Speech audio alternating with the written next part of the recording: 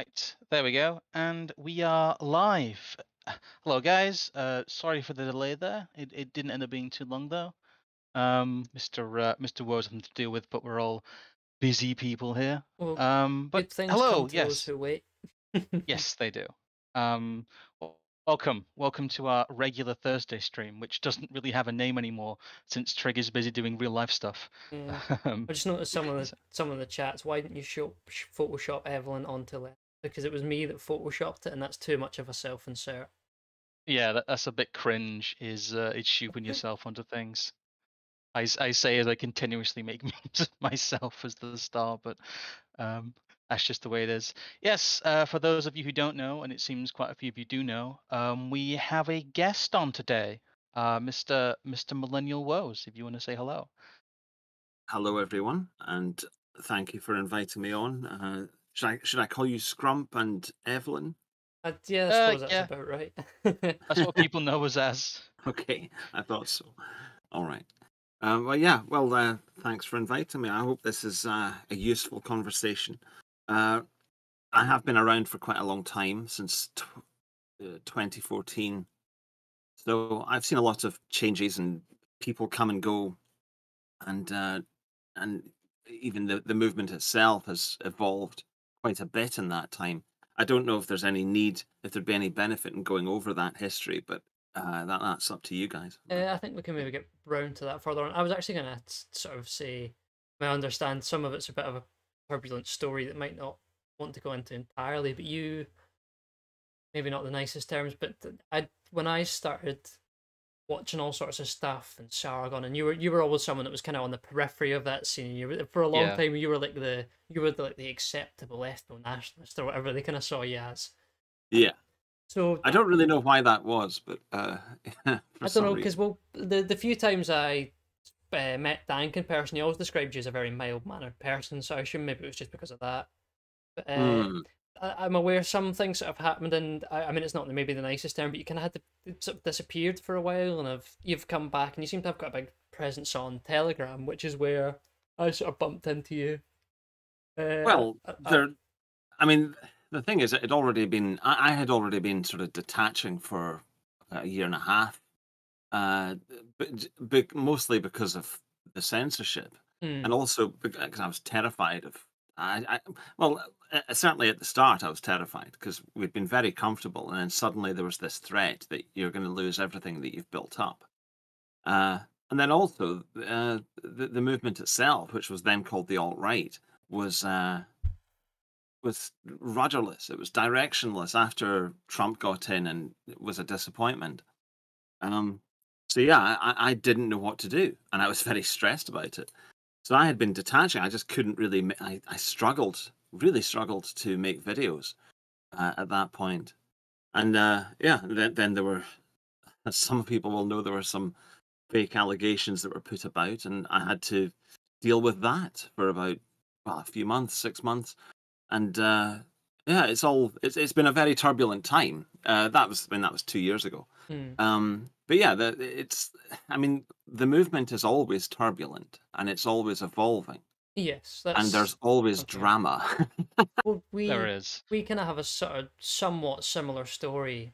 I mean, I was never quite as involved as until sort of the last year and a half or so, but I was at least quite aware, and I knew people that were involved in the scene, and that's that the next thing. And as all the sort of COVID stuff really kicked off, I was very adamant and hardcore on it right away when it came to all the stuff that's very obvious now about the World Economic Forum and this, that, and the next thing that we talk about to no end, and for some good reason. But I know you had the same problem as well, Scrump, that the people you were around at the time didn't want to take that seriously, No, and it I'm became someone who's very been around. disheartening. Yeah, I've been Uh, around in some form or another since about 2014 as well, but in kind of a lower rent capacity. I was always people's perennial guest, and I always got lumped in with people like Sog because he used to be on his streams and part of his playing games and stuff with other people. What was loosely described as the skeptic community. I was basically the guy they got into to say edgy things, and basically, I became the guy who came to the streams to say nigger when no one else would, and that became unacceptable at some point. Like the TOS people started to lean away from the edgy stuff. and very much leaned into the terms of service. And you're right, people really, it started to become people's livelihoods. Yes. And Yes. then as soon as it became apparent they could be removed from these spaces and the rug could be pulled out from under them, people really need to start worrying about how they interact with big tech, how they interact with certain platforms. I mean, we're on YouTube, but we're only kind of nominally here because we're quite small and we haven't really caught the ire yet.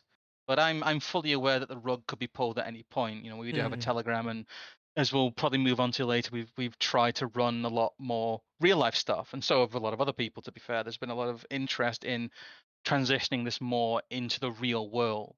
And that's a site of much more resilience. But no, I've always kind of, not always, but I've tangentially known of you for quite a long time. And it was that you, as Evelyn described, were like the acceptable ethnet, as it were. Yeah. And I've behind the scenes, I've actually always heard decent things about how you interact as a person with other people. So that's at least encouraging. But Oh, the thank you. the someone's starting to motivate, I guess. The issue is that I think, again, a lot of people have become very splintered, and from the point of view of some of our audience, you will have just disappeared from the face of the earth for a while, and I Well, guess that that's happened. another thing is I got banned from YouTube, and there are people. That was last February, so that's a year and a quarter ago, and there are people, loads of people, who are still wholly on YouTube. Hello, They don't. Susan. So, hello. So they don't go to BitChute or Odyssey, and I understand. I mean, it's people are very habitual. I am very habitual. It's very difficult to, and it's like, why bother and whatever. But the reason why not to bother is that we need an ecosystem, and right now it's split. It's split all over the place. I mean, there's so much that could be said about this. But sorry, I interrupted you. You were saying that a lot of people wouldn't have heard of me. I mean, it's true. I see people saying, "Oh, where haven't heard of Woes in years." I mean, it's annoying, but what can I do? I mean, I'm on Telegram, very active on there. I put stuff on Odyssey. But this is the whole point of deplatforming. This is exactly the effect that they want when they. This is why they do it. Well, it's not something I was thinking of possibly starting with, but I think it's a good inroads to it. To one of what I at least think is possibly one of the key purposes of the dissident right sphere that I would say I'm part of and interact with regularly is that we are moving ourselves into the real world. We are having conferences, we're having networking events. There's going to be upwards of possibly 4 this year if you include both Shielding's events and hopefully the Nomos event that we did in March and the one that we're planning to do in October. And as much as that's not us getting in the pub every weekend and having a chinwag, it does mean that we're starting to actually build trust amongst one another in the real world, which is such a low bar, but it's at least the first hurdle that you have to actually cross. Yes, I mean, there's always been this thing about when are we going to get out into the real world? We're just online. It's just a talking shop. The danger is the real world is it's bad enough online. The policing, the censorship, whatever, the deboosting, the throttling. It's all bad enough online, but in the real world, it's physical, and I don't have much experience of this. There are people who've been in fights with Antifa, people who've gone to prison because they defended themselves against Antifa. There are people whose events have been scuppered, so months of work just goes down the drain.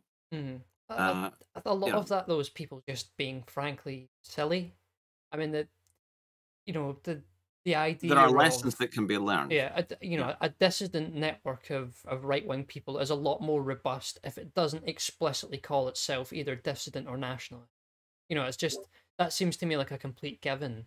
I mean, I talked to my friend about this the other day where he was mentioning some of the I would agree. I mean, active groups, I think that they're calling it, where they're going out and they're doing MMA or they're CrossFit or they're training. They're getting a real network of people together, and that's important. But what they then go and do is they drape it in far right political iconography, and bring the sort of eye of Sauron upon them when they don't. There's no need for it.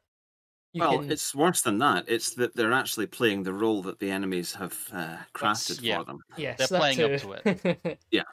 Yeah, they're becoming the playthings of the enemy, which is I mean, I shouldn't be too smug about this because I've done it too back in 2015, well, especially 16, because back then it felt like you could get away with it, and it's all a laugh. It's there's ironic humor, and I needn't describe it now, but I took part in that, and then because at that time we basically felt, well, we're invincible. This is a new age. We have freedom of speech. We have social media. There were some prescient people who said back then, "Look, this is not safe at all. This is not secure. They can take all of this from you." But that just seemed kind of boomerish. It was. It seemed like they were the naive one for saying something. Like they don't get the way it is now. But actually, no, they were correct. Well, yeah, because you can't do that. We live in a liberal democracy. I can say what I want. Police help.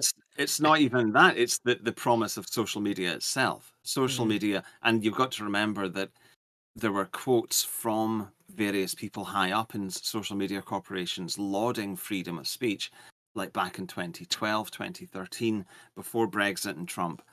And they were saying, and I've recounted this before. The famous one is the guy at Twitter saying that Twitter is the free speech wing of the free speech party.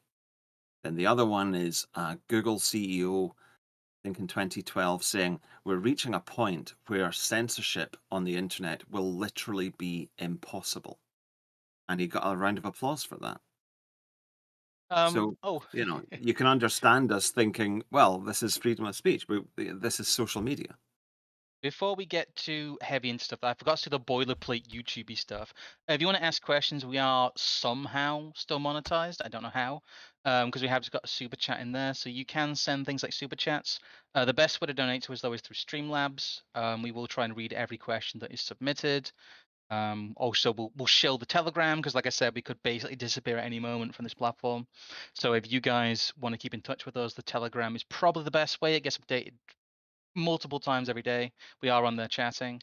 So yes, if you want to ask questions, Streamlabs the best way. They take less of a cut, but you can give Susan your shekels if you so desire. Like this person seems to have Jesus in spandex, says re-IRL events, London Basket events, present the cathedral. Oh, they're showing the cathedral again. Yeah, we went to that last month. Basically, some guys have started a very kind of startup-y, I guess you could say, dissident club almost. It's just a place where people can gather once a month. Secret location in London, July 15th.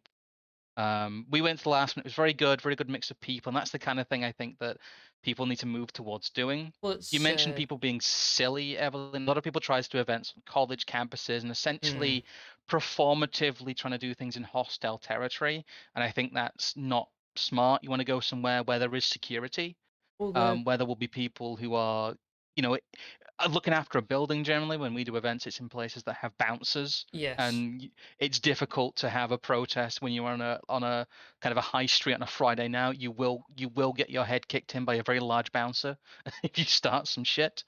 They're used to very violent drunk people, so skinny, mouthy leftists is not usually a big problem to them. But anyway, that's the spiel over with. Yeah, we've been generally sort of careful of that stuff. I think the sort of important point to drag out of that as well is that if we are to, I think the phrase would maybe be more meta-political as opposed to explicitly political, and sidle away from the idea of having a political party and getting influence and having people in the media just for the purpose of quote-unquote awareness. If instead we actually, basically create something like a cult, because if you are anti sort of global homo culture, you are already within that almost defines a culture in and of itself in a certain sense. So if you can pull the best people out of that and bring them into your social circle, you can actually go ahead and develop elements of culture that people can consume that allows them to sort of move away from the monopoly of Disney or whatever crap people are watching nowadays. Well, I mean, something more like, I hate to say it, but something like the Freemasons, Hmm. where it's a society of people who help each other. Yes. And that would be, I mean, I don't want to go along with the word cult, because that's just asking for trouble. So, yeah, we need to create a cult. Um, but something, a society of people who help each other would and assist each other in, professional realms. That would be good. The issue there, and I'm sorry to come up with problems and obstacles, but Mm. from Oh experience, no, please do. the issue there is that this sphere of ours is populated by people who are not terribly cooperative. By definition, it's Mm. self-selecting. Well, It's that's people who are uh, obstreperous, very independent, do not like being told what to do not like being told to, right, shut the fuck up now. Stop spreading that rumor. Stop that beef with that person who once accidentally said something that you took offense at. This kind of stuff is extremely difficult to control. that's why it should just be ignored. And what you should do is, if you want to talk to people who are in positions more like ourselves, not just people that are consuming our content, you should take an elite section of your audience, be it 100 to 200 people, and basically bring those people, as I said, into the real world. Because once they're with you face to face and they are interacting with one another, that sort of attitude dies down very quickly. It, It's it's like when you get two dogs barking at each other over a fence, and you pull the fence up and they stop barking. It's like that effect. yeah. Yeah, I take the point. It's this is something that the internet brings out the worst in people. That's definitely true. And they feel like they have well, they get away with it, so why not? Why not do it?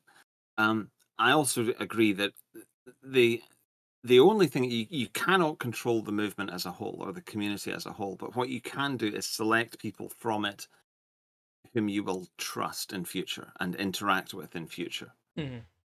I mean, this is the thing where it's not like being in a public organization or being on the left. We cannot. For them, it doesn't really matter whether you trust someone or what is there to trust. What can the person do to you? Well, in our situation, that person can do a lot to you. They can dox you, for example. They can tell your employer what you're up to. So we have to be very careful. Um, and yeah, that's the issue. I think it's very difficult for people who are not in this community to understand what it's like for people like us, but also people who are in this community but who aren't public figures. They also tend not to quite get this. It's a difficult thing to grasp if Mhm. you're not in this position. Well, no, that's why I have hope though, because we've managed to succeed what we have so far with Nomos. We have been to Shieldings last year, and we're going to go again this year. The attitude and the sort of environment there is, I mean, even if you've done very basic events, to have 100 or so people in a room together, and you're all on the same level with it, that instantly is, not to use sort of cliche phrases, but it's a massive white pill, as I think they would call it, and I think it makes it a lot easier to then convince people to take on any sort of project or goal seriously. I mean, that's kind of how I've come at it myself, really, is going and experiencing something like shielding, seeing the fact that people are putting real work behind it, and regardless of whether or not it's making them money to some extent, they are willing to commit themselves to that. So for me, it's reassuring that fair enough, I'm just committing my time at the moment, reading lots of stuff for almost what seems like no return, but in the grand scheme of things, I'm helping to preserve and distribute and further investigate ideas that I think are important to our circle, because you know without the ideas you would never get the people in an IRL sort of scene in the first place. It sort of all goes hand in hand at that point. Yeah, yeah. I mean, what would you say what's the point of people meeting IRL? Because it's not, I mean, obviously building trust is between people is a very worthy goal, and that's a good Hmm. purpose. But I mean, what else? Well, just I mean, Well, even in the we're simple starting from things. scratch, really, is Yeah. the problem. Have a good there time. isn't that trust there yet. There isn't that familiarity there yet. And a lot of people are like, well, how do we go from, A to B to C to D? It's just like, well, we need to go from A to B first. We Mm, need to have a real presence of people who know each other, and when things go wrong, can actually help each other. That is a big thing. It's a big thing to have a Oh, it support definitely is. network. Yeah, it And definitely is.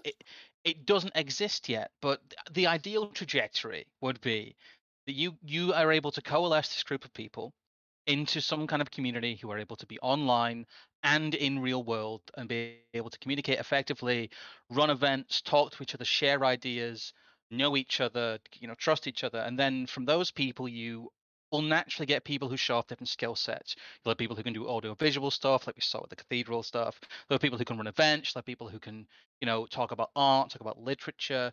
And what you get from that is a vanguard of people. You get natural leaders who emerge out of a community, and you get people who fit into different roles. You can get the division of labor there. Again, it's very basic. You get people together, they do division of labor, but it hasn't happened yet. And that's kind of it's a slightly frustrating part, that you have to take it one step at a time. And again, from that group of people, you can start doing more things. One of the things I've talked about is the complete lack of things like right-wing NGOs. A lot of people don't think that we can do that kind of activity, but I think we can. The example that I talked about, and obviously you're going to the Mises Institute next month, Evelyn, but they're mm, a long-standing example of a US nonprofit who is very explicitly dissident and anti-establishment, has a lot of interesting people associated with it, and they kind of form a model, and there isn't really anything like that. They're more difficult to form, being against the regime, but it hasn't fully been tried. And I've spoken to people who are more moneyed, who are interested in this stuff, and they've been burned by things like UKIP and the Brexit Party, and they effectively feel like they've thrown their money away. But demonstrating a community of people who can put on events, who can be, put on a suit, be respectable, make conversation, naturally attracts those kind of people, and you start to meet some very interesting people very quickly doing that. Yeah, of course. And I've made quite a few friends from actually meeting them at IRL events.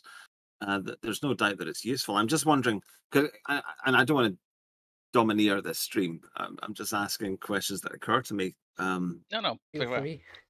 So I mean, the real question is, what is it all for? What are we building towards? I mean, to me, it's there are. You've got to first talk about the original thing. For me, I came into it in 2014. There are people who've been in this a lot longer than that. But if I talk about the original thing, for me, my channel was just literally asking questions and investigating questions and hoping to meet like-minded people. 'Cause I just didn't want to be alone. I didn't want to be the only person who had these concerns about the world and had to rant to whoever was next in my vicinity. And it was people who weren't amenable to that. So I wanted to meet like-minded people. That was the point. Then 2015, Trump mania started, Brexit mania started. 2016, those things bore fruit. And the alt-right was a sort of idea space at first. From like 2012, I think the Alternative Right website was started, and there was Radix, and that it was a right wing. It was a new way to be right wing that wasn't neocon and it wasn't neo-Nazi. It was something thoughtful and original, and I liked it then. But then in 2016, that got sort of supplanted or taken over by Trump mania, which was much more lowbrow, much more simple and simplistic. But it was also much more upbeat and optimistic. So it was exciting. And people felt like we could literally, okay, the West doesn't have to die. We can actually save it. We can actually seize victory from the jaws of defeat. Mm, You just didn't trust the plan hard enough, Will. yeah, Yeah. that's it. Well, that's the thing. He got in and then he messed it all up. And we can speculate about why he messed up, but that's beside the point. So then it changed again, and then COVID happened, I mean, we could talk about that interim period, like 2017, 18, 19, but there's not really that much to say. It was just sort of inaction. Mm. And then COVID happened. That brought a whole new angle in. And as Evelyn said earlier, it split a lot of people. A lot of people didn't want to, they wanted to talk about race and the JQ, uh, but then there's all this globalist stuff, and it sounds like conspiracy theory and whatever. But then to some people, including myself, it felt like, well, this is something new to talk about. This is new intellectual ground, and it's interesting, and it's also important. It really matters. So even if it sounds kooky and conspiracy, you've got to just bite that. You've just got to grasp that nettle because this stuff matters. And then 2 years on from that, we're sort of again a bit listless because the agenda 2030 just rolls on, and nobody. It's very very difficult to grasp what exactly is what any particular thing means. Like, what does the Russia-Ukraine war mean? Mm. You Well, know, as you it's said it's about difficult. COVID there, though, the point Charlemagne's making in chat, or I think roughly the similar point I was thinking of, is that I think a lot of us, especially over the period of 2020, came to a realization, maybe prior to that you're searching around this sort of scene because ultimately you feel kind of lost. You're looking for somewhere to belong. You're looking for ideas to associate yourself with because there's a large part of just being a person for the most part. But on a grander sort of scale, I think a lot of us realize that we must form a coalition of people who at the end of the day are willing to win, because if we understand if we don't win that it doesn't, what we are doesn't exist anymore. In a certain sense we are, and a lot of the terms are frankly pathetic guys, but we are the last sort of vague notion of any sort of reactionary, dissident, and frankly radical version of right-wing thought that exists on the planet. The first thing he talks about is that people do need to deatomize themselves, Hmm. and it can be disheartening, but it is the whole point when we talk about what is the purpose of Dissident, right? Really, it is to keep that flame alive. Hmm. As like a backstop point, is to keep those ideas alive. It's to not be completely crushed. As kind of miserable as that sounds, that really is like the very very basic of it is to survive, for the ideas to survive, for the spirit to survive, for all of that to survive, so it can, when it's needed, and when if should the opportunity present itself, is able to create a different world. That's a very high-minded goal. I remember you talked about shieldings, but Panama Hat's speech about that was, he talked about Spain and the Moors and like the multi-generational project to kind of re-Christianize Spain by them, and that was something that took hundreds of years, but they did it. And his whole point was that even if we don't see fruit, even in our lifetimes, that it's worth the effort. The You're effort is worth you're it. planting the seeds, and the Yeah. hope is that once you've preserved the ideas, you can spend time building up the resources so that when the time comes, everything is there for the people who need it and maybe are more a men of action type. Yeah, So I definitely agree that the first and most important thing here is to keep the pilot light on for what we called Western civilization, but whatever the European spirit, whatever you want to call it. I definitely agree with that. It's scary to think that there are actually people who would want to extinguish that. I mean, it kind of underlines how crazy the situation is. Well, that's what I mean.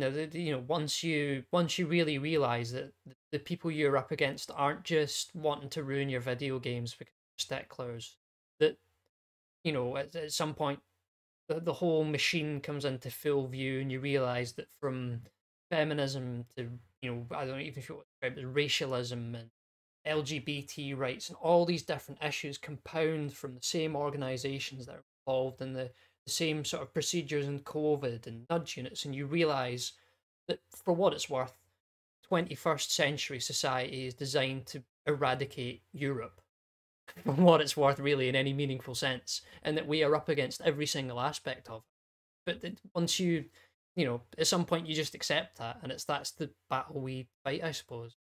Well, there is a purpose as well to have it be more of a pipeline. Again, not to preempt some of the stuff you're going to say, in a couple months. But there are a lot of people out there who are quite confused and rudderless. You're right, but I don't know.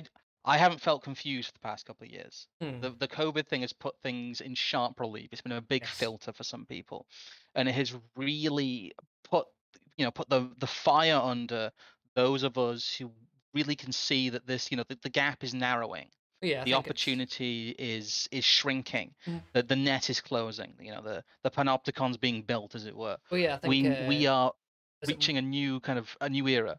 Morgoth described, at some point the kaleidoscope stops moving and all of a sudden you see an actual clear image of it all, and it all comes in one big picture all of a sudden, and it's like, right, it makes sense. Well, fair enough, that's how it is then. Yeah, and I think this was part of the head fuck of COVID, because up until then we'd thought, okay, it's a certain tribe and they want to race mix white people out of existence. But COVID showed that it's actually a lot broader than that. I mean, I'm not trying to downplay that is happening or that it matters. Of course, it matters, and yes, it is happening. But but it's much broader. It's like they literally want what to any normal person seems like a cyberpunk dystopia. I mean, it's amazing, really. The stuff about the pod, I remember that being talked about before COVID, and everyone, it was like extreme conspiracy kooky territory. But now it's pretty much it's on the BBC. Normal.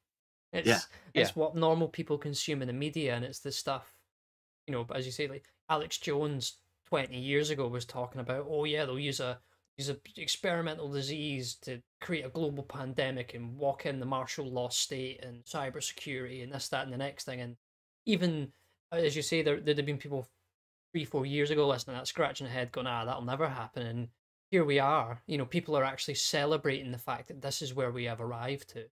And we're further along than I thought we would be. And maybe we're from a bit of a different perspective. So for us, I was always aware of the question of a certain tribe, but it was never my central focus, and I never quite grasped the people who that was their only thing.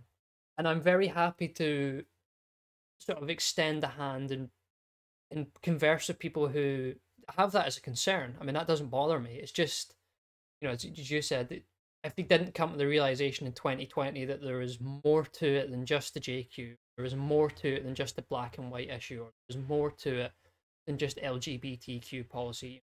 It's the whole big mechanism. It's, the thing that I tend to find really encouraging is when people skip all that and straight away jump to, it's just a machine. They just hate the machine, and that works so much better for me.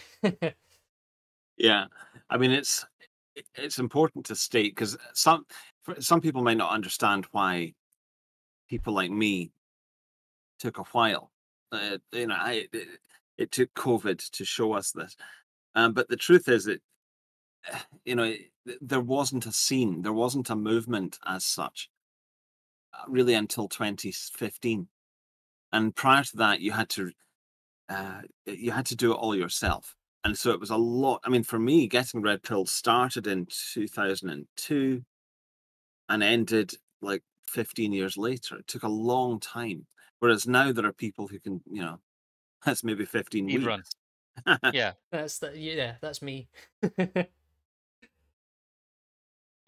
You get, well, I think you're right in that what you say is you realize it's broader than you think, local man realizes things were even worse than he thought, kind of thing. But a lot of people accuse us of being black-pilled in a way, and I don't think that's the case. I don't think there's hopelessness in this scene, really.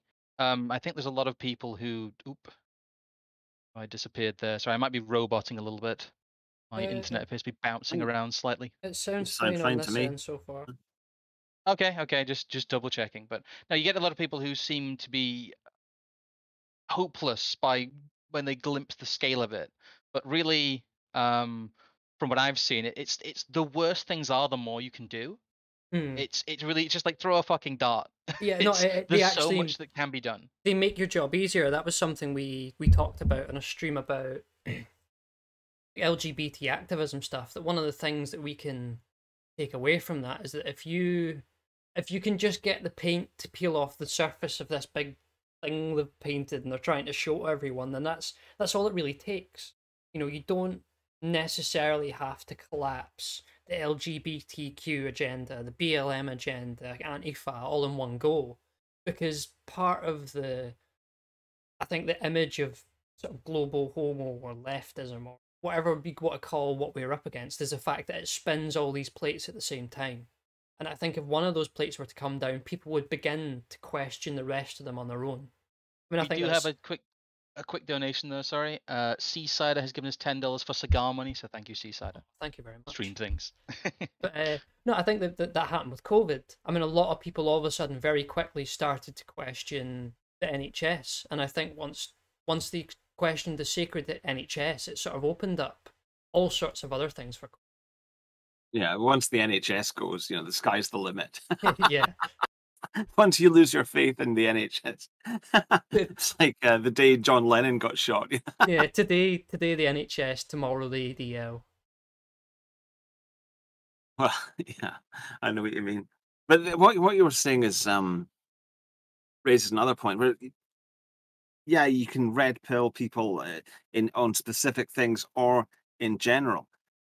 But Academic Agent said something a few months ago. He was on one of his ranting phases where he was angry. I can't remember what it was specifically that was going on at the time, but he was saying It wasn't the abs again, was it?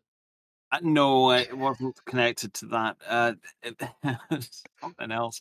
And he said basically that the public, there is no point, and he's said this for some time. Quite a few people have said this for some time. There is no point trying to red pill the public. The masses, they're never there's never going to be a popular revolt. They just wait for the powerful, for the authority to tell them what to say and what to think and what to do. Now, I agree with that broadly. I think it's true of probably 95% of the public. But the other question is, well, and this is what he said a few months ago that really stuck with me. He said, the fact is that the elite, the global homo, have a plan for living. They have an ideal for what the average normal person should do, how their life should be. We don't have a rival ideal for living. And I think that's a very important thing. I mean, as much as, there's a fight to be had, but that's true. But then the other question is, well, what are we fighting for? What is and this is something I've said about automation, about AI, about genetic engineering. You might not like these things, but it doesn't matter how you feel about them. They're real anyway, and maybe our ideal is that these things should just be banned. That the AI should just be shut down, and genetic engineering should just be stopped. Automation should be stopped, and we should smash the machines. I think this is a really legitimate, pertinent question. What is it that we're actually fighting for? As much as you can say, yeah, it's the Faustian spirit or the European spirit or whatever, but what's our alternative? What's our rival to Klaus Schwab's pod? I mean, part of that I think would just be in the long or maybe more in the medium term, being able to demonstrate to people who are in a sort of crowd that you can actually live a life without being affected by all of the elements of the regime. I mean, obviously, as you said, I myself am a fan of Uncle Ted. I quite like the idea of things like artificial intelligence and genetic engineering and certain elements not being delved into because I just don't think there's any good in it. And that isn't necessarily a politically viable opinion. So I understand why, you can't really turn that into your forward messaging or anything like that. But I think you can still demonstrate to people that, look, I can live without GMO food. I don't have to worry about employment rules because I'm somewhat self-employed or I work with a trade or, I can definitely agree with you on that. It's small steps, but it's all these different small steps eventually build up into a bigger thing. The opposite of the pod is the village, really. Yes. I think you're right, there isn't the problem is it's so easy to sell. I'm trying to, again, I'm not speaking at Shieldings this year, Evelyn is, but the pitch that I made was an idea that I've been trying to form called, it's like man in the pub politics. It's like, how do you sell this to the man in the pub? And what you tell him is that, we're not going to tolerate the nonsense anymore. You're going to be able to be left alone with your family to look after your family and make decisions for your family. You're not going to be forced to do all these things you don't want to do. Your life will be simpler. The world will be smaller, Mm. and all of this stuff will be taken from on top of you. And you won't be pushed in the pod. You'll be able to live in the village. You'll be able to have the life that you now envy your grandparents for. Mm. That really is the positive vision there, and it's not that hard to find. It's not that hard to sell, and I don't think it's something we really necessarily all. There's no disagreement with that if you pitch that to someone. It's like, look, we're not going backwards, but what we're doing is we're just cutting off this big layer all on top of you that is smothering you. We are going to get rid of all these people on top of you. Not in like a communist sense, but in just like a bureaucracy sense. People did used to live in a much, much more direct way and interact with each other and live in communities, and we see that as almost like an impossible fantasy now. And having talked to the man in the pub very often, it's the thing that most people will tell you that they miss and that they long for, especially up in the north of England. I'm just People enjoying just want, yeah. because I'm enjoying the It, message in chat there. You'll own something and you might sometimes be happy. yeah. Yeah, I mean, I was looking at photos of Edinburgh from a few days ago. Photos from like the 60s, 70s, 80s, and earlier. And it's just so difficult to think that life is better now. It just clearly, I mean, obviously in some ways it is, of course it is, but people looked happier then. It's really simple. I mean, it's you can actually just see it. There is more warmth there in a crowd of people than there is today. Mm. Well, I'm glad you mentioned the idea of a positive vision, because it does sort of bring us back round to, well, we'll dig back into our bag of AA-isms.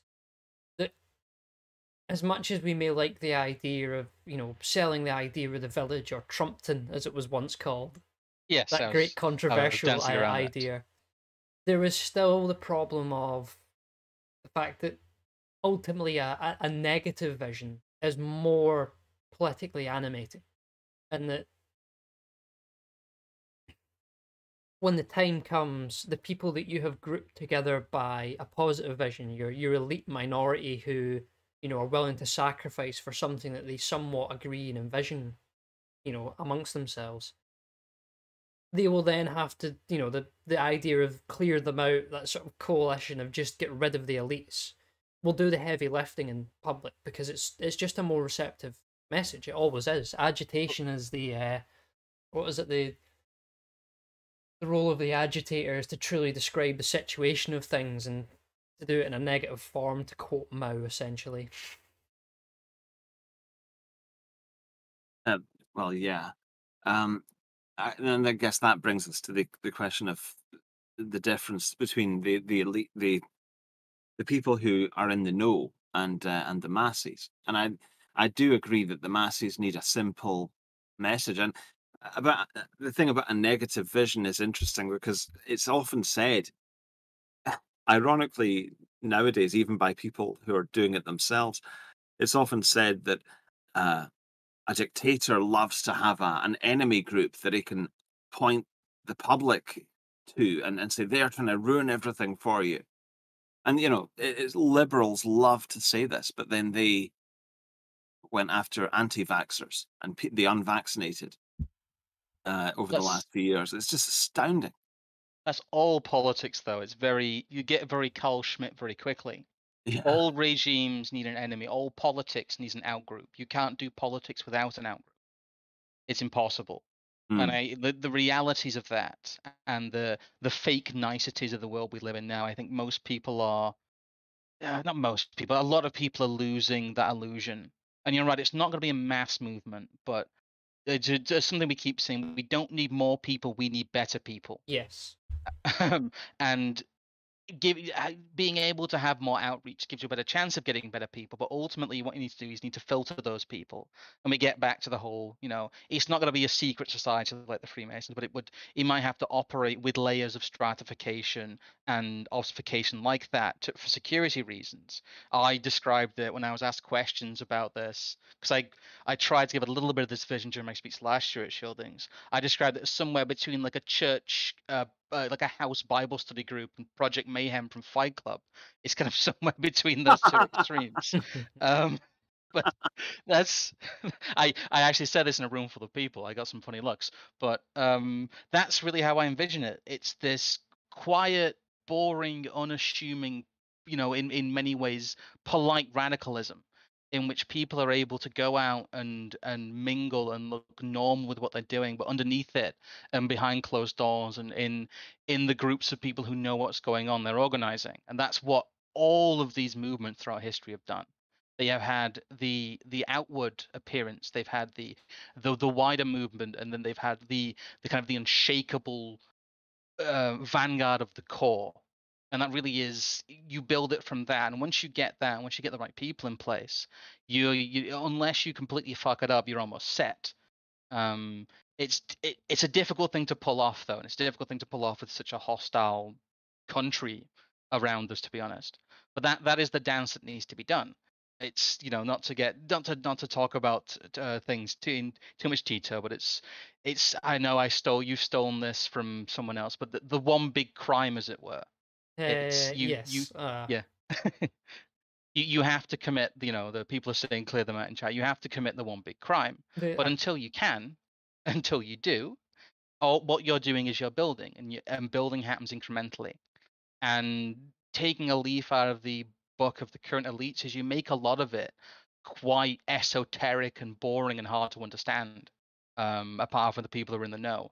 And most people will kind of nod along, will hear things they're not quite sure about, but there's a lot of signifiers you see with like the World Economic Forum you talked about and all that, is that if you really study them, you can see their in-group language. They have things that solve dual purpose to the kind of like the platitudes to the public, but also the signals to their class, essentially, their insider class language, in which they go, yeah, we're doing this. No, I do look forward to the days of the great crime, a crime so great that it legally substantiates itself as a new government. Well, yeah, that's daunting language. I certainly wouldn't want to agree with it for obvious reasons. Disavow. Yeah, just in Minecraft and so forth. Oh yeah, this is all taking place in a Minecraft server, in an RP, in a Roblox server on Fortnite for legal reasons.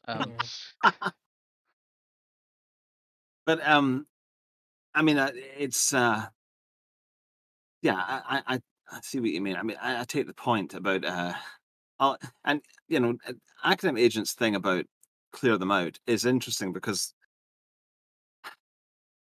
again and again we see that those who are in positions of authority in the West today are either useless and incompetent, and they've been placed there because of that, or they're on board and they're on message. And so I mean, I basically agree with them that ultimately they all have to be replaced. It's funny, people used to say this about immigrants. They've all got to go back. It's I think it's also true of the politicians. I mean, I was thinking, how would you overhaul the British education system? Let's say the English education system. You can't just tell the teachers, right? Okay, you've got to be less woke from now on. I think if you basically nixed the upper brass and had control of the teachers' union and turned around to them and said anyone that teaches these this subset of prescribed ideas is no longer getting paid and is going to be unsanctioned as a teacher, that they would probably fall in line pretty quickly. Well, you'd have to have control of the union. No, of course. I mean, that's why I stipulated it. It's obviously not. Yeah. It's not an easy thing to do, but it makes you understand that there is actually, there are thousands of teachers across Britain, but not to use suspicious language, you would only in theory have to target a small number of those people in their positions and delegitimize them somehow. Yeah. But it's, I it's think Yeah. the COVID has it's the shown that. Yeah, I was gonna say it's the Pareto rule, of yeah. all those teachers, the was it the square root of the total creates half the product, and so on and so forth. Because if COVID has shown us anything, it's how malleable large parts of not only the British public but the British apparatus is. That they can change message when it comes down from above on a dime. A lot of it really is about I guess this is more of a in-group conversation, but I don't think this is anything that's new to people. That you have to find those disaffected people within the establishment. You have to have allies on the inside, and they do exist. They are there. I've met some of them. And they're very skittish, and they want like proof of work first. They want you to show that you can, walk before they're willing to pay you to run, if you know what I mean. There's a lot of nervousness within the British apparatus. I can't speak for the Americans. I've not, spoken to some of those people firsthand, but secondhand, the information I get is that there's quite a lot of the same. A lot of people who are in positions where they have to do practical functions are very, very nervous about the future. They're very unhappy, and they're very receptive to a message that, like we have, more so than I think at any point since the end of World War II. It's I don't know. It's difficult to gauge it within your own time period, but I think that is the case. And that really is a vector. A lot of people ask me, what do you do? Well, look at what the left does. They do everything. They have a tool for everything. They have an activist for everything. If you look at somewhere that a lot of people came from, something like Gamergate, they have enough activists to effectively create a culture war within video games and trying to ruthlessly police a hegemony there. Like the will. If you look at some of the stuff they do in terms of policing each other's speech, a lot of people talk about how the left purity spirals and oh, they'll destroy themselves this time, but no, they will destroy anybody who is not on message. And I feel like Colonel Kurtz in Apocalypse Now, like the will and the hegemony it takes for them to be able to do that. And I feel like I'm looking at that pile of little arms when I see that. It's just like they will destroy your life because you have the wrong opinion on video games. That is an extreme demonstration of power. Um, and that is something I think a lot of people who bit, let's say, the liberal pill wouldn't be willing to do. Because I've had conversations with people behind the scenes, and I've asked them, but like, look, do you think we're going to have change without people being lied to? Do you think you're never going to have to lie to anyone if you want substantive change? Like how To continue stupid? the language of masonry, we need to have shibboleths. When I say free speech, I actually mean our speech. And when I say, uh, exploitative speech or whatever figure we want to come up for that we use to attack leftist ideology, that means their speech, in the very simple friend enemy distinction. And the same with democracy. Democracy means our people in control, not theirs. And that people in our circles are not willing to do this because either they genuinely believe in the idea of democracy, or they aren't willing to be Machiavellian, or they're not clever enough to keep up with the game. And I believe that facilitating more and more IRL organization will maybe not necessarily make these things successful overnight, but will make them a lot more possible and at least feasible as strategies to try out, test them, just see what happens, because it is uncharted territory. So we might as well have a wee experiment or two. Yeah. The I don't know. I actually do have an attachment to freedom of speech for individuals, but at the same time, academic departments. I mean, I would happily shut down academic departments. I would happily have a British Board of Film Censors that censored Marxist propaganda. I think there should be. Amazingly, there was a time when the BBC actually vetted, up until I don't know the 70s. They actually vetted every employee for communism, which is just astonishing now. But it's not something that is totalitarian. Well, you It's say a society looking after you itself. say that, but the chairman of the BBC, right before it lost its sort of kind of almost monopoly status, essentially admitted that television will now become a force of cultural subversion because we can't control the content. I did also notice Samuel Gog being clever in chat, saying might be most Machiavellian to not be so frank about being Machiavellian. But then we'd never have copies of The Prince to read. Posit you that. Well, I'd consider this a slightly more in-group environment, to be honest. Hmm. Like you have to be willing to say to people who are in the distant right, like this, like don't buy into the niceties. You have like I don't think it's anything that would surprise a lot of people who watch our content, but there will come a time for outgroup rhetoric, but we are small enough and we are nascent enough that this can be said. Let's. And if it means that people don't like or trust me, then so be it. But Hmm. I think that there's not enough people who are willing to actually say the quiet part loud on the right and say, look, we don't have these private spaces yet, but we should. And when we do, this will be said there. I mean, this really is the mild version of what a lot of people would say, especially if you talk again to the man in the pub about it. A lot of people are very, very angry about things, and it's what they have to say is not appropriate for any kind of public platform.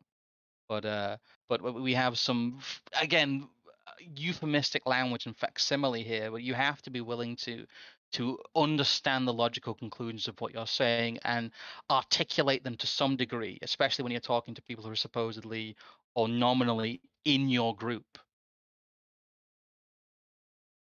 Yeah, but I mean, this is the thing though, that we're on YouTube, and our enemies do monitor this stuff, and anything that you say can be used against you. So it's not like this is just a closed shop and we can just say whatever. See, the thing is, the only time I've ever had a problem though is when something entirely unrelated to doing content online, just some random person on Instagram reported me to the police. So the only time I've ever had a problem is not because of the stuff that we've actually said on here that could in any way, shape, or form be perceived as extremist or blah blah blah, whatever the government would call it. No, I actually just get the police at my door for a silly joke on Twitter that was very obviously a joke and Well, was not that attack wasn't directed at me for me being involved in any political sort of thing. It was just the fact that it was a personal problem and that person didn't like me. And I think that's more the thing. If you don't go around poking the bear and, making it a personal issue, because it's not, as the YouTube moderators aren't scouring stuff 24/7 to look for people to ban. I think probably more often than No, not, I don't mean them. they're looking, I'm they're no. looking for people who are willing to mass flag someone. And I don't think you get mass flagged unless you poke the bear. it's not. I don't think it's anything particularly ban or like. I'm willing to say this. Like I will say this to people in person.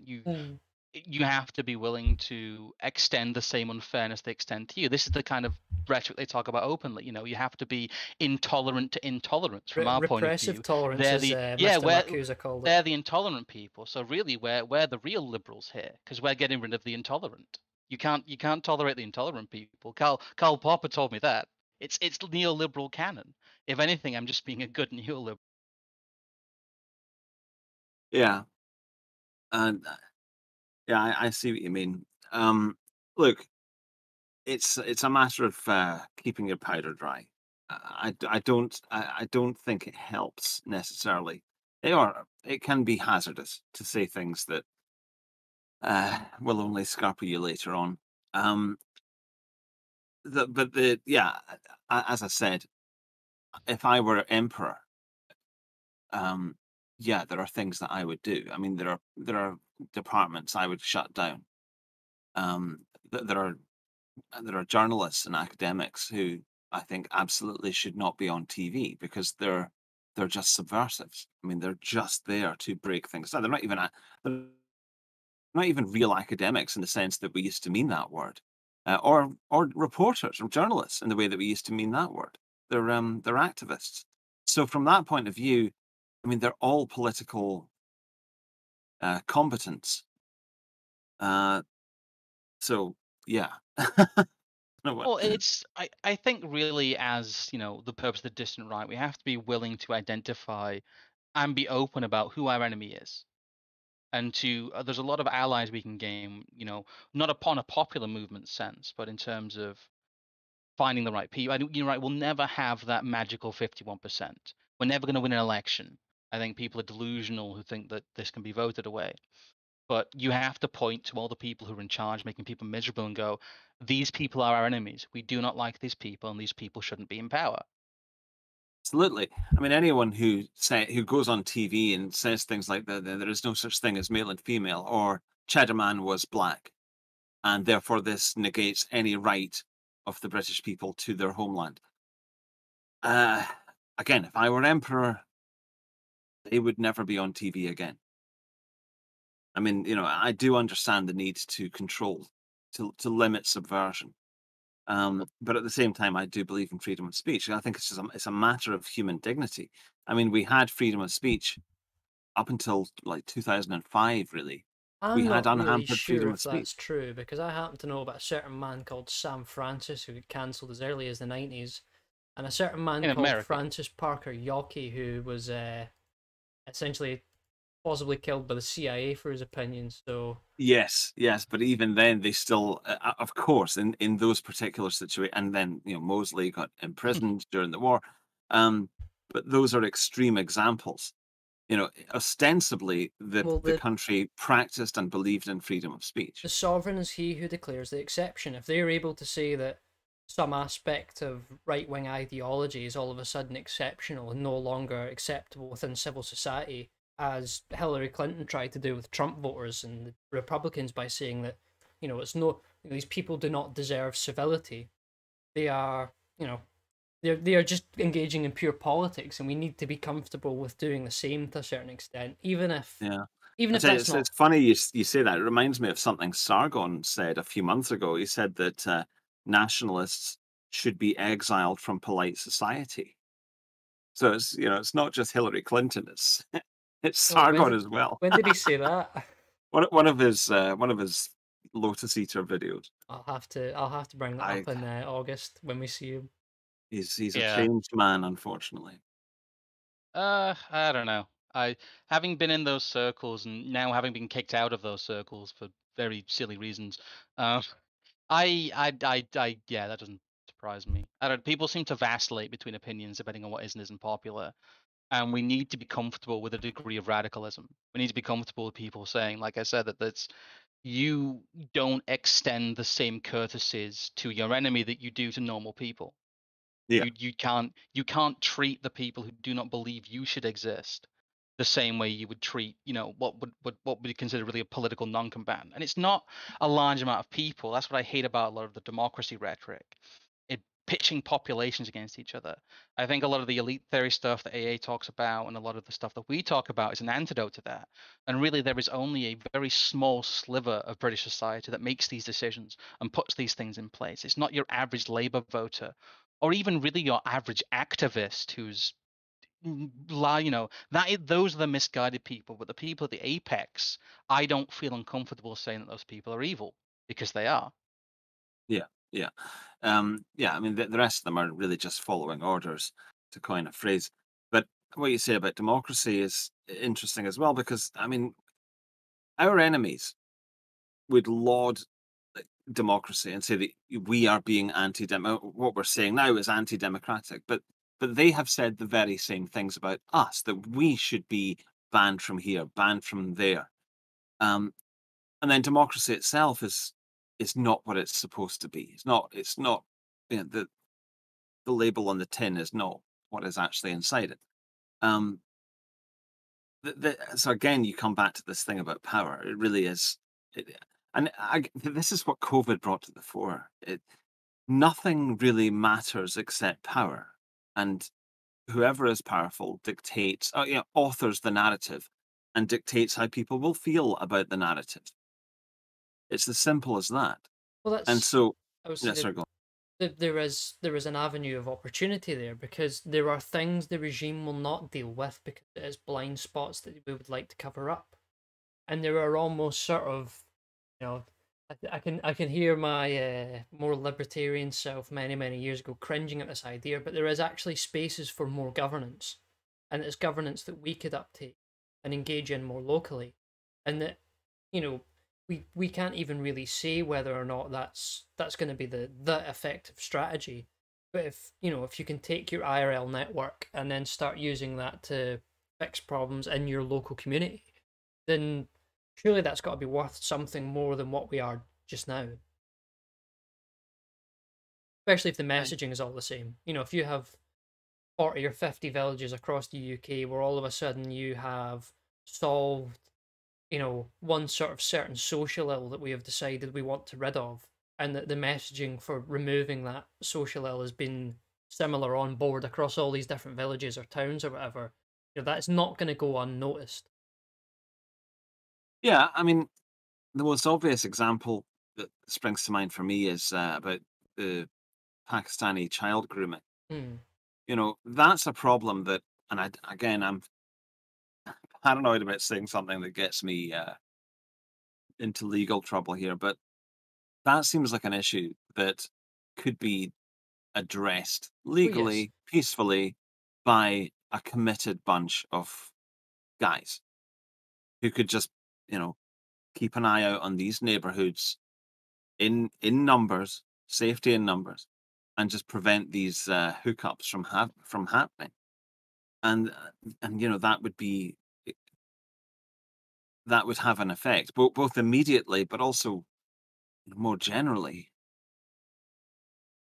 It's not something that they would ever be allowed to do is the problem. And again, talking about messaging and selling Well, this, if we are the masses don't need to be on side, but they have to at least be placated. They have to at least not get in the way. we'll see I that think a lot of people having this stuff removed, it takes a lot of effort to stop communities being able to police themselves and each other.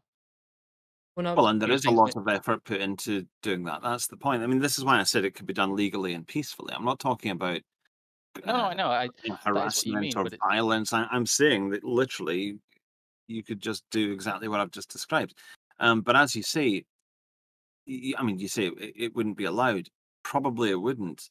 But at the same time, that that's that's good for it us. hasn't been tried. Well, no, yeah, even then, that's good for us because then you would have, it would seem untoward as to, well, why do people in this region need this extra neighborhood watch organization?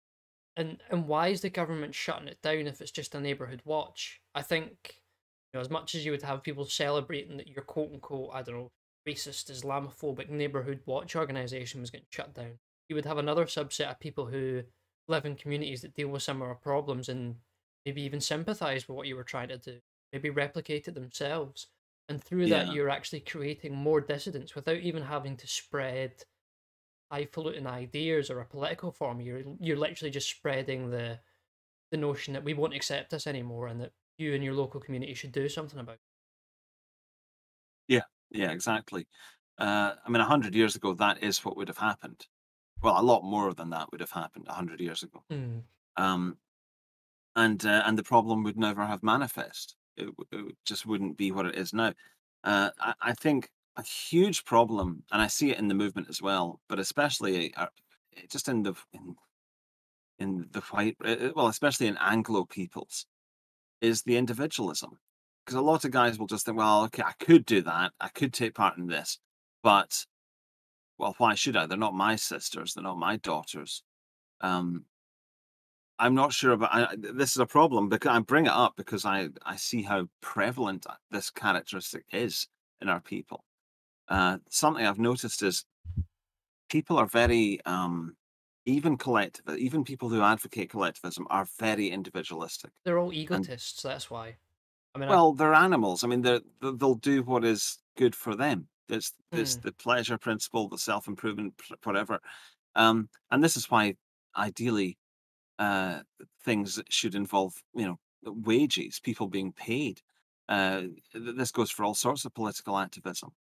I've talked about this on my own show quite a lot, and again, we can learn from our enemies here.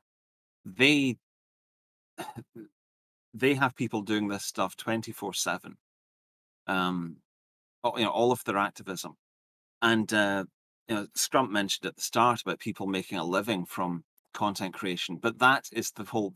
And if you're not making a living from it, then you can be fired from your job.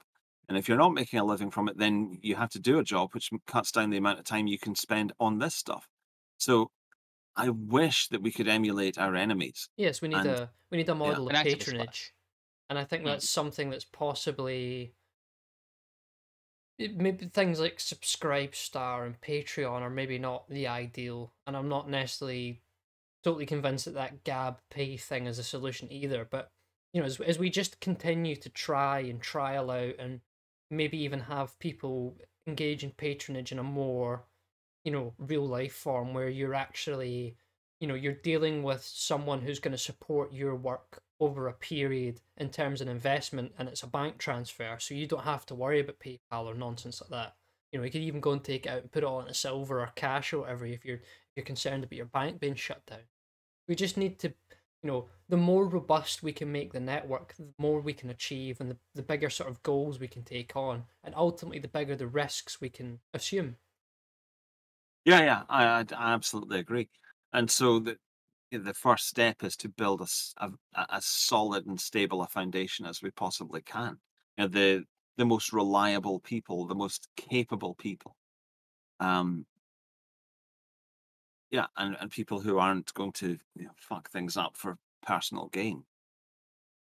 It's a difficult line to tread, and we talk about science good on paper, but where I'm not under any illusions about how difficult this will be.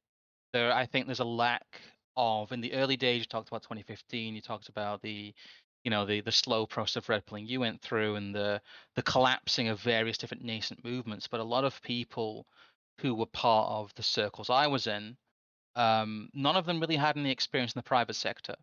None of them had really done proper jobs, for want of a better term. A lot of the people who are just kind of laying around on the internet, that's another problem of the internet, is that they are internet people, and they don't exist in the real world, and they don't have a lot of real life skills. And to build something like this, you're going to need a lot of people who have experience in the private sector, a lot of people who have a lot of different skills that the very online content creators we tend to rely on too much don't have.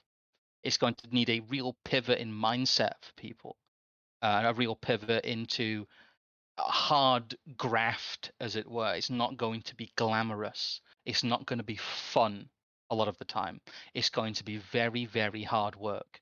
But we need to find and foster people who are absolutely committed to this, that it will define them and be their life's work, and that they're willing to sacrifice for it, because it will take a lot of sacrifice. And I think that's the purpose right now, is to try and again forge these people. We're coalescing into community, it feels right now. There's a lot of, it's nice meeting people we've talked about. It's nice having rooms full of people who are starting to number in the low hundreds these days, who are not only heard, I don't like the feminists, or I'm not quite sure about this COVID thing, or I want Brexit. It's who are immersed in the ideas and who are quite far along whatever pipeline there is that's cobbled together. And having people who know what they're talking about and who are passionate is great, but it's just a step along the road, really. And there needs to be a lot of realism and a lot of growing up that goes on, I think, within what is nascently known as the dissident right, and we'll probably lose quite a lot of people along the way with that. Well, Alinsky said that activism should be fun, and I think that's something that we could remember. If it's always hard graft and sacrifice. People talk about uh, various leaders saying that I can offer you blood, sweat, and tears and toil. Yeah, it sounds nice. It's kind of cutesy, but the reality is people get exhausted Oh, they quickly, do. And and where so possible, it should be fun. Yeah. yeah, it really does have to. You have to remember you're dealing with human beings, and yeah, that's part of it. Again, I think Alinsky, we could learn a lot from his stuff. Uh, Another one would be making the enemy live up to its own standards, but I guess that's harder for us because our enemy doesn't give a shit about its own standards. Yeah, they don't have any. No, they No, don't have any. the point I was getting at, though, is there's a lot to be done. and it is, at points it is going to be. It's not all going to be hardware, but at points it is going to be. But yeah, that's one of the best things I think that we mentioned Sagan. The Sagan never said is make them take from Alinsky, take from the left, but they start to get a bit nervous when you start taking from people like Lenin who understand power very well. That's the quote from Rothbard, I believe it is. That his final summation from reading bookshelves full of Lenin was that you should be steadfast in principle, but ultimately as flexible as you can in regards to tactics. Yeah, that seems right. Don't be autistic about how things are, about how you get things done. Just get them done. Yeah, Yes. I've seen this a lot where people will fall out over something that really doesn't matter, and as a result, not get anything achieved. I've seen it many times. It's definitely a thing. Where would you ideally like what do you think, and not to put you on the spot, is your kind of encapsulation of what you would like the purpose of the Distant Right to be? What is your vision? I think that my time is probably I think I'm not going to be in this forever. Because I feel worn out with it. I feel like I've given everything that I can to it. So I don't like dictating or saying that this is how it should be. Um, and I'm painfully aware that I'm tired, right? So I don't want to contaminate people who are more energetic with my weariness. I think the best thing I can do is warn them of dangers. Well, I was going to say with that world weariness comes quite a lot of wisdom. Well, I would like to hope so. I hope it hasn't all been in vain. And I also know a lot about the types of people who are attracted to this stuff, because I've worked with them and I've talked to them endlessly over the last 8 years. So I think I can be useful there. But as for what I would want it to be, it's as we said earlier, building a base for future generations is something that they can actually rely upon. Something that is independent as possible from the mainstream, but is also interacting Well, I with the think a mainstream. positive takeaway you can take from that as well is that the tiring stuff is being on social media all day, doom scrolling, it's reacting to stuff, and I mean we all do Yeah, it. I mean I sit and do it. I'll be honest, quite I religiously. actively discourage people from doing that because once you know the situation, once you know how bad everything is, okay, now you know. Well, Don't keep rehearsing it. I, I Don't keep I like to do drowning it in it. at least for the, if it's a throwaway thing on Telegram and I'm spending 10 minutes of my day doing it, it's really it's no biggie at the end of the day, but that's not what builds the movement. What builds the movement is the stuff that happens a few times of the year when everyone gets together and, there is a room full of us talking for hours in person because that's where connections are made, that's where plans are made. You know, at the last Nomos event, or sort of, I shall say, friend Panama Hat managed to get someone who's going to fund his recent magazine or his new magazine he's going to be doing. So things are coming together, and I think maybe the problem a lot of people have is that they just don't see it because they aren't involved in it. I think if people, if you keep your eyes peeled for stuff in the real world, I think you're going to start seeing signs of us showing up, possibly quicker than some people might expect. Yeah, I hope so. Another thing that I would say is we should be trying to come up with as I alluded to earlier, an ideal for living, to use that phrase. We should have some sort of notion of what we actually want the world to be like. Hmm. The negative stuff, that's all very well. We don't like this, we don't like that. Fine, but what do we like? Well, as And I think, I'm not asking you now. I'm just saying this well, is an essential I thing might as because well. we need to know. We need to know I might as well mention. what I are we mean, doing here. I Yeah. think one of the things that I started talking to you about was that I asked you if you wanted to be part of the Nomos event in October, and the subject was, what do we really want? And I think that, first off, that's also a very personal question, but if we're actually willing to sit down and give some speeches and have 80, 100 people in a room sit there and talk for a few hours amongst themselves in a serious fashion about what do they really want, that's going to put us in a lot better stead from where we are just now. As you say, you're not just building the base of organization, you're building the base of ideas and the vision that holds it together. Yeah, definitely. I mean, to speak more practically, I think one thing that could be done or should be attempted soon is to have a cadre of lawyers. Hmm. Because, I mean, Yes. I think that's the first thing. I mean, before you have any, Actually, yes. before you have an activist organization or a think tank, You need legal and, support. You need bail money. obviously, exactly, you need to you need to have the lawyer who knows how to interact with such and such organization, whether it's PayPal, Patreon, YouTube, Twitter, um, Facebook, Instagram, whatever it is.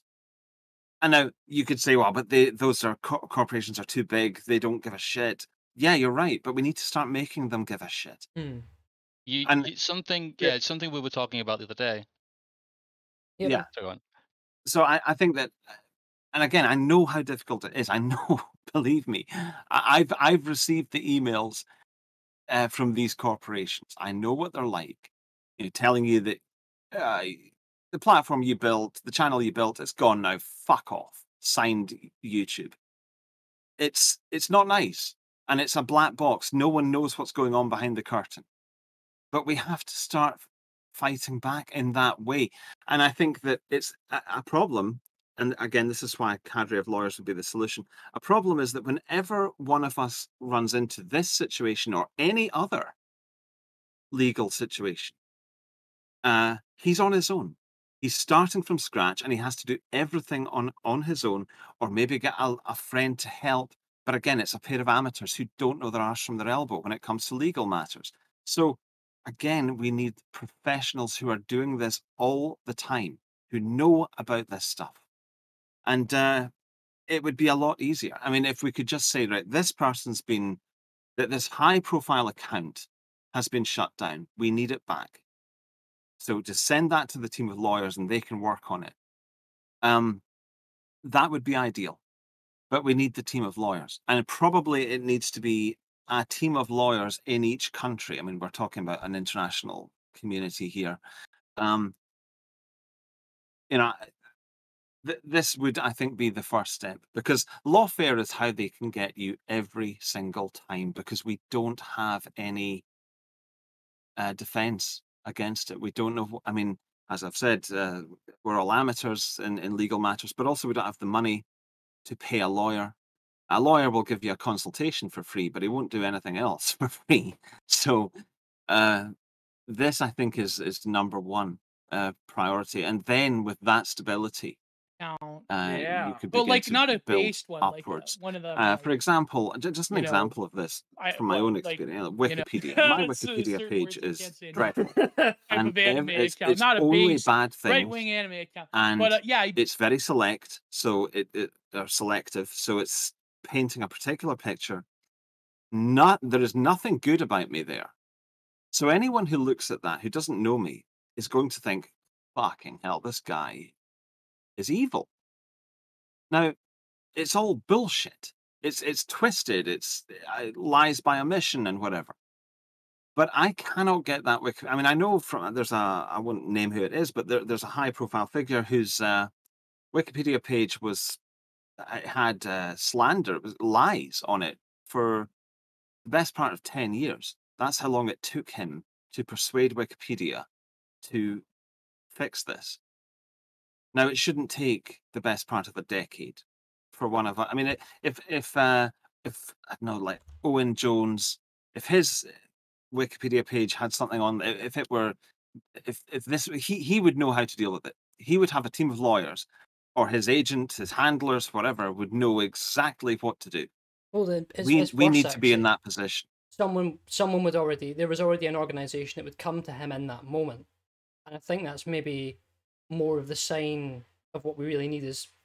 Yeah, exactly. There are probably, I mean, I don't know, but there are, I know at least people who watched this very stream who are very knowledgeable about law, and this is no way dig on them because they're sitting there doing nothing, but you know, if you even if you had a handful of people who weren't necessarily lawyers per se, but were at least up on the required sort of lingo and cases and precedents, that they could proactively spread that stuff around and deliver it to the people who need it there and then, that would at least be a start. The what I talked about earlier was the fact that we don't have things like right-wing NGOs. And lawyers are what a lot of NGOs do very, very well. And they do it in a way that it's basically tax-free. That's how they're able to get and keep that money, is because they have this nominal charitable status and they're able to manipulate the system to their own benefit. Things, like things like the Open Society Foundation, things like the Blair Institute, things like that. And that's a very clever way of doing things. The way they do it is very smart. We need to learn lessons from those things. Like, it's funny you mentioned that, because we're going to split up into different bits, but I recently just wrote out a model. It's literally just called "How do we make successful distant organizations?" And it's a bit long in the tooth. It needs to be broken out into different bits. But I think legal help and stuff from the private sector is one of the biggest things that I got. You need people. Legal help is a very good basis. That's the first thing you need. But you need people who are in the business community who can help you start businesses. You need people who can give you solid advice and possibly even things like seed capital. You need a lot of the stuff comes from non-political models. You need people who are good at law. You need people who know things about property. If you're going to have offices, you need a huge coalescence of non-political skills in place. If you're going to build this, the distant right into an actual set of resilient organizations. You And need your own decentralization, yeah, you need your own yes, non-ruling elites, as it were. You need your own yes, you sort of do. managerial people who, I mean, one of the things I think you could sort the whole, distant right sphere instantly if people just knew their place. And that goes Don't, for all of don't us. get me started. No, no, But I know. Uh, the point, the important thing is that this is something that could be done now. This is something tangible. hmm. Um, and I actually wanted certain higher profile content creators with much bigger followings than me. I implored them to do this, but they just weren't interested because, again, the individualism. I'm all right, Jack. I don't need this, so why should I do this? And thus we all fucking fail. It's marvelous. Um, The yeah, yeah, the they need to put out the call for lawyers who are prepared to do this stuff, regardless of the potential damage to their reputations. Having said that, from what I can tell, it actually doesn't do much damage to lawyers' reputations because lawyers understand that lawyers do all sorts of work. lawyers don't shark lawyers. It's like an inside thing. It's kind of interesting, that world. There's this map that was brought out in maybe 2018 about the alternative influencer network. In the leftist mind, we are much more powerful than we are. In fact, they have to erect this giant boogeyman straw man to make us look more powerful and more scary than we are. And they created this entire thing. There's this massive web of content creators who all help each other and appear on each other's streams and have each other's back. And it doesn't exist, but it, as you said, Evelyn, it shouldn't exist, but it does. I'm kind of jacking your thing Yeah, here. don't blow my Um, spot up. I'm I'm still I'm working not, on but that. it's there isn't this on ramp. There No. isn't these people who are there at the lower end who, in a very Machiavellian way almost, are trying to bring people in and bring people onto a pipeline. There isn't a right wing radicalization Yeah, pipeline, but where's the there needs to distant be right one. Jacob's ladder? Yeah, there needs to be one. People need to think about this, and for that to happen, you're right. There needs to be lawyers, business people, NGOs, ground level activists, meeting places, premises, in groups, out groups, multiple layers of organization, and it's all going to take a lot of time, but it's all organization building is organization building at the end of the day, and a lot of it is very nuts and bolts. And really, the purpose of like I said, the purpose of the distant right really should be, we talked about preserving itself, we've talked about the lofty stuff, but we've not talked about the stuff in between, which is that slow growth upwards. But yeah, to not be completely struck down, we do need the lawyers, the business people, the money men, and we need to be willing to go into bat for each other Hmm. in and form a proper community. And that really can only be done as a first step by knowing each other and trusting each other. Uh, I suppose we're getting on a bit here, time wise, and getting round to the point where we'd like to normally sort of finish off. So, I don't know, is there any other, I don't know, is there any other glaring potholes we've not mentioned that spring to your mind? No, I think the as I said earlier, you can't control the whole movement or the whole community. All you can do is pick and choose which people to trust and to work with. And with those people, hopefully you can build something. But it is risky, it is dangerous, and the more legal help we have in that regard, the better. So this is something that I would, as I've said, I think it's step one really. Um, so, and then the other thing is long term, we should be talking about what society is it that we want to emerge from, the ashes of the Great Reset. Assuming, whatever, I'm using the Great Reset as the thing, that maybe the Great Reset will not fail. Maybe people will live in pods for a while, but I, I'm pretty sure that it will all mess up in the end. And we have to have, even if you and I aren't there when it happens, even if you and I aren't there to rebuild the world, we do need to have at least guided those who are there with ideas that they can use, and a template for a world that's worth living in. That's yeah. It is really. It is a template for a world that's worth living. That's a good way to put it. It's a lot of people find the current conditions intolerable. They can't exist inside their cage anymore, and that is at the basis of what we should be trying to sell people. We've got a couple of donations in before we finish here. I missed one from Falling Outside the Normal Moral Constraints. That's a very long name. Donated $2 and said, "Big love for Woes and Millennial." I think a lot of people enjoyed your Millennial. That was a kind of a big return moment. JD five donating £5 saying, "Working at an ad agency is basically I have no mouth and I must scream. They all complain it's like Mad Men, but if it was like that, it'd be paradise. I'm sorry you have to work in advertising. That sounds miserable." Do you have anything you'd like to shill before we finish, Millennial Woes? Well, just my Telegram. That's where I'm most active. I'm also on Odyssey. I'm also on Gab. Uh, I've got my own website, millennialwoes.com. Millennial is two L's, two N's, and then another L. Everyone misspells that, so I have to tell people that. I'm not just being, a pedantic, annoying twat. I'm trying to help out there. Oh no, And what else? Yeah, I think that's about it. So yeah, you can find me on. I'll put it in the chat. Your Telegram link. Yeah, thank you very much. And there's also Linktree. I'm never quite sure whether whether my Linktree is still working. Let me just have a look. Yeah, feel free to put it in one of the Discord chats here. I We'll suppose share that. you're digging that up. I will thank both the people who shared the stream. I know you shared it on your Telegram. Well, Charlemagne and Samuel Gog and A did as well. So because we've had quite the uptick in numbers than we normally do. So hopefully some of the people who are new viewers might want to stick around. I will also say, because people caught the little audio blip earlier on, you want to go watch something else, Giant Geo and Prudentialist are launching their new series this evening. So go watch that. Yes, we'll go raid them. It's in the chat. Tell them Scrump sent you.